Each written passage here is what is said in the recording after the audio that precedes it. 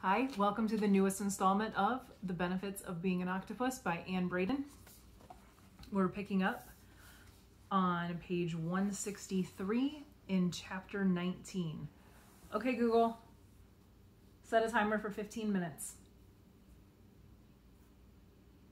Okay, Google, set a timer for 15 minutes. 15 minutes, and that's starting now. We already read that page.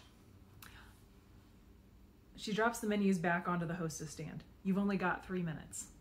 I know. As soon as we're both in the bathroom, she pulls the door shut behind us. Ricky has never been much of a decorator, but there is one black and white photo of a funny looking car on the wall. Maybe it's supposed to be an Italian car. I'm not sure. Okay, so I stammer. Who thought this was a good idea? Maybe I can make up something different to tell her. I finger the folded up form in my pocket. No, this is about not letting people mess with you. Maybe it's about to be awkward, but Ms. Rochambeau would probably just tell me to suck it up. You know that hole in the wall over the washing machine? I start. You can see into your bedroom through it. Are you serious, Zoe? This is what you need to tell me? My mom starts fixing her makeup in the mirror. And I saw the way Lenny blamed you that night we lost power, and you've been spying on us? I take a deep breath. And how he keeps doing it. Blaming you for that is none of your business, my mom snaps. And of all people, you know how lucky we are to get to live with him. It's not like he hits me. We are lucky. But the way he treats you, Mom. She bares her teeth to the mirror and wipes a smudge of pink lipstick off one of them. He just gets frustrated sometimes. He's allowed to get frustrated like anyone. He doesn't have to take it out on you. She shrugs. Well, when it's my fault, it makes sense. Except when it isn't. I pull out the form from my pocket and hand it to her. She unfolds it and stares at it. How do you have this? He had it, Mom. He had it all along. He never turned it in like he said he did. My mom looks up at me, and her eyes are like firebolts. I'm ready for this. I'm ready for her to be furious with him. I'm ready to hug her and tell her that I love her and that I'm so sorry she's having to live with this. How dare you? She says. Me? How dare me? How dare you give this to me? What are you trying to do? Stir up trouble? What? I sputter. No, I'm not trying to make trouble. I just wanted you to know the truth. Her eyes widen, and I hardly see her hand slicing through the air before the slap lands on my cheek, hard, angry, and stinging. You want the truth? She snarls as she rips up the form and hurls it into the trash. Here's the truth. If I catch you spying on us ever again, you'll regret it for the rest of your life. She pulls open the bathroom door and storms out. I sink down onto the toilet, alone. Thursdays are my mom's short shift because it's trivia night at the pizza pit and Ricky likes to work the floor himself on those nights. My mom doesn't look at me when she gets home though, just bustles right into the kitchen, pulls out a box of spaghetti, and puts water on to boil. You home, Mommy? Aurora squeals and runs over to hug her. We gonna have spaghetti? My mom leans down to hug Aurora. We sure are. She nods to Bryce, who's skulking up behind them like he wants to hug her, but doesn't think he should. How was your day at school, Bryce? She asks. He shrugs. Okay. Once the pot is on the stove, she pulls out the stuff to make Hector's formula. She still doesn't look at me. I pick up Hector out of his seat and plop down on the couch with him, like all I want to do is hold him and watch TV with Frank. No big deal, right? What did I expect her to do when I confronted her? Just instantly go back to the determined, fearless mama bear she was when I was 8? Maybe she was never that different from how she is now. Maybe I was just too young to know better. Frank is watching The Lost Secrets of the War of 1812, but even though the volume is up, I can still hear Aurora helping my mom in the kitchen, like they're a totally normal family. Are we gonna have spaghetti sauce too? Can I turret? Oh, yum. Are those meatballs? What's that out the window? I peek over and see Aurora hopping up and down at my mom's feet. Bryce is slouching by the refrigerator, playing with the can opener. My mom peers out the window over the sink. Oh, you're right, Aurora. A bird just flew by. One of those little chickadee birds. Chickadee-dee-dee-dee-dee-dee, Aurora screams, flapping her arms like wings. My little chickadee, my mom laughs, patting Aurora on the head. Of all times for Frank to turn up the TV to drown them out, couldn't this be it? I hear the door and then Lenny's voice. It sure is good to smell dinner cooking when you get home. Lenny walks in, his perfectly shaved cheeks practically shining. How was your day? My mom asks him. She has a smile on like Lenny had a normal day and not a first day of being partially unemployed. Lenny stretches. Pretty good. Filled out some applications. No bites yet, but I'll keep trying. I just know there's going to be someone who can't wait to hire you. My mom leans up against the sink and peers out the window.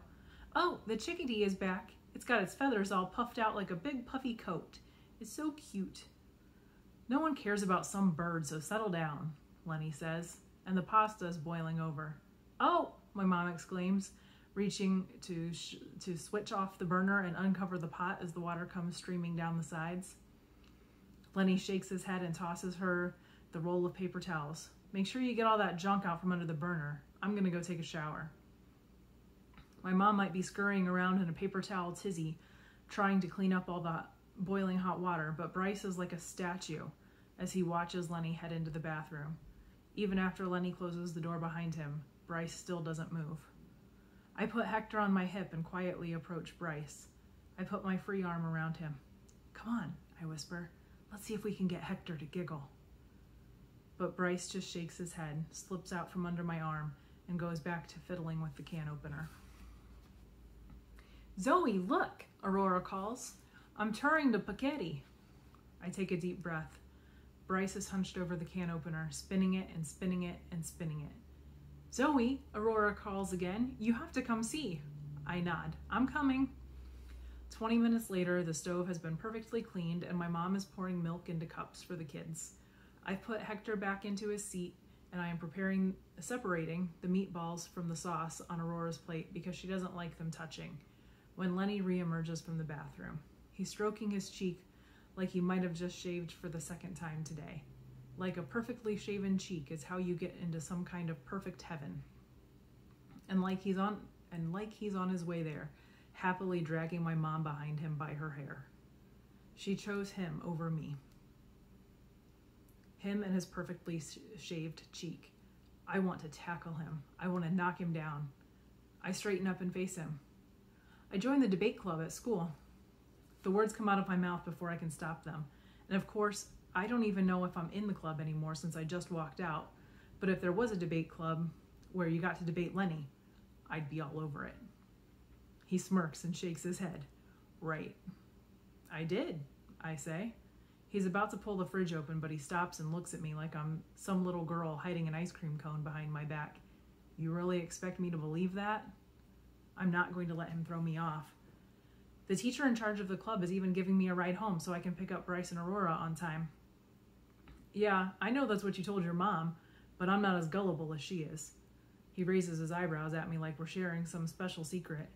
I know you and your little friends just want more time to get into stuff you shouldn't be getting into. How can you... You can argue all you want, little lady, he says, opening the fridge and grabbing his can of soda. But it's only going to prove you're trying to make trouble. I open my mouth, but no words come out. I catch my mom watching. Her face looks gray. Aurora tugs at my shirt. Is my spaghetti ready? I'm hungry. I nod and slide her plate off the counter so she can bring it with her to the couch. It's 20 minutes later, when we're watching the local news, that I realize what should have come out of my mouth. You know that you're just trying to discredit your opponent. I learned that at debate club. Except that it didn't. There are so many reasons why I don't belong in debate club. Later that evening, after getting Hector to sleep, my mom and Lenny have gone out to the pool hall to see some of Lenny's friends. Bryce and Aurora are zoned out in front of the TV. All right, come on guys, I call. It's time to get ready for bed. Neither of them say anything in response or even move. Frank's currently watching one of those political analysis shows, so there's no way they're really paying attention to it. I put down the dish I've been watching and walk behind the couch to lean over right between their heads. Bryce and Aurora, it's time to get up and get ready for bed. Bryce glances at me and then looks back at the TV. No one cares about listening to you, so settle down. I freeze. Maybe it's Bryce sitting there, but it's Lenny's words coming out of his mouth. I'm sitting next to him in an instant. Don't you dare start saying what Lenny says, I whisper. He glares at me. What's wrong with it? Because Lenny's not being nice when he says things like that, I hiss. Don't be like that. Bryce crosses his arms and his voice comes out loud enough to shake the whole trailer. I will be if I want to be. Stop yelling, Aurora says. You too loud. I'm not yelling, he screams. Aurora stamps her foot. Yes, you are. Both of you need to shut up, erupts Mount Frank from his recliner. Bryce and Aurora immediately burst into tears and make a break for the bedroom, wailing. When I come through the door after them, Bryce has turned to Aurora. You don't know anything, he snaps at her through his tears. You know less than nothing. You're just a stupid bug that keeps annoying everyone around you, and no one cares about you. Bryce, Albro, I cry. What's the matter with you? They fight all the time, but it's about who gets to play with what toy or who accidentally pushed whom. It's never flat out mean. Aurora's tears keep flowing, but it's a silent kind of crying now. She's almost trembling as she stares at her older brother. I kneel down to be face to face with her. It's not true what he said. I wipe a tear from her cheek. You need to know it's not true. She lets me pick her up and burrows her head into my shoulder. Bryce, I say, never speak to someone that way ever again, especially someone that you love. You are not a mean person, and I'm not going to stand by and let you become one. Except, what can I actually do? When you're living in a pond of algae, you turn green. It doesn't matter how often someone tells you to stop. Chapter 20. When I've finally gotten Bryce and Aurora into bed, but not yet to sleep, I hear Frank's gruff voice from the living room over the noise of the TV. Someone's here for you. He never calls me by name. I'm not actually sure that he knows my name, but who else could he be talking to? I poke my head out of the bedroom. What's going on? I hear Bryce call from bed. You were going to tell us a story, Aurora says. I don't see anyone at first, just Frank flopping back into his recliner with a grumble. And then, peeking around the corner with the washing machine, I see part of a face and a bit of pink hair. Fuchsia? I'll tell you a story in just a bit, I call back over my shoulder. I promise. I quickly close the door to the bedroom behind me, cross the main room, and come around the corner to the entranceway. What are you doing here? She shakes her head. She's wearing her jacket, which might be pink but was clearly designed for winter in Florida, and she looks completely frozen. Here, I grab my jacket from the pile of coats. Put this on. Warm yourself up. She slides down until she's sitting on the floor with her back to the washing machine and my jacket over her like a blanket. Her teeth are chattering. I sit down across from her in the entryway, scooting Bryce's snow boots out of the way. Fuchsia takes her hands out of her pockets and reveals an inhaler clutched in her fist. She takes 2 shots of it and then leans back against the washing machine. I just feel like I'm going to explode or something. What? Because of the inhaler? Isn't it supposed to help? The doctor said I should use it whenever I feel like my chest is tightening up, but that's like all the time right now, and the inhaler isn't making it go away. You should go to the hospital then. I tug at her wrist. Why are you here? Fuchsia closes her eyes and bows her head. Because nothing is going to get better unless I tell someone, she whispers. What is she talking about? I couldn't tell you at school. Her voice is so quiet I can barely hear her. You never know when a teacher is going to overhear you, and I've learned my lesson about that. Why does she have to be so dramatic? I'm about to stand up and tell her that I'm done with her and all of her games, just done. But then she starts talking. I threatened Crystal that I would call DCF if she made me move in with Michael. And then, I guess, Crystal told Michael because the next day, he showed up to pick me up from school instead of my mom. And as soon as I got into his car, he told me that if I ever pull something like that again, then I wouldn't live to... Her voice cracks. Oh my gosh. My hand flies to my mouth. Was he the one in the parking lot who... She squeezes her eyes shut. I thought he was going to kill me. He was pointing the gun right at me before he shifted to the side and shot through the window of the car instead. That sound of glass shattering, I can hear it so perfectly. He fired twice more just for fun. And then, like nothing had happened, he drove us out of the parking lot. Like nothing had happened. It was the day after that when Fuchsia kept going on and on about her asthma and about how she couldn't breathe. And I was getting annoyed with her. And we'll have to see what happens next week. Join us then.